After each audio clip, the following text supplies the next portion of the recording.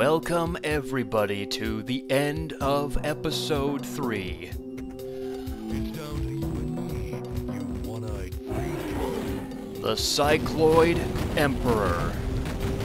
And here we have Duke's cheerleaders, and over here we have the Cycloid Emperor's cheerleaders.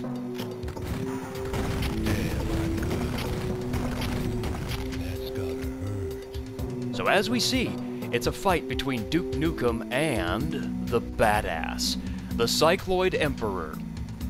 You must be wary of his rockets. They are very sporadic, they're very randomized. But you can shoot the blimp right here to gain access to all of our ammo and health that we need. What we do need right now is a refill on the jetpack, also the atomic health. And now we're ready to kill the Cycloid Emperor.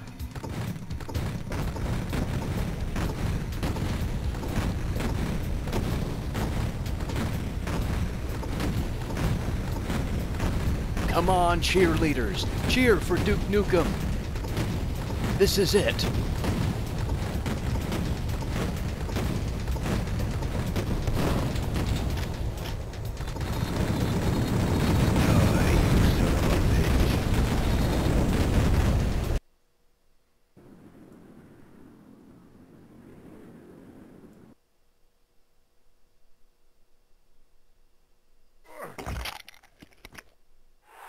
Game over. My name's Duke Nukem. After a few days of R&R, I'll be ready for more action. Aw, come back to bed, Duke. I'm ready for some action now. Ooh. Ooh. Ooh. Oh,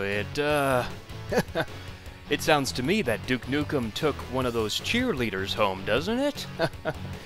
I'm sure John St. John and the voice actors had a lot of fun making that sound clip in the studio. That's all I gotta say. This map is hard. This map is really hard. It brings everything to you, and if you're not prepared, you're going to die aplenty. This is I don't even know how many attempts this is. Probably 6 or 7. Luckily, though, the map is very short. If the map were very long, it'd be very frustrating. Because literally, the danger is the Cycloid Emperor. He can step on you. He's very quick. You can use your steroids if you want to. They give you like 3 or 4 steroids down here. But it's not recommended to stay down on the stadium floor.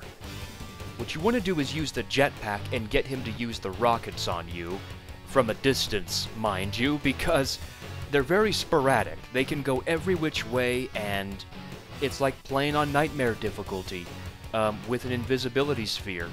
You really can't predict where he's going to shoot his rockets.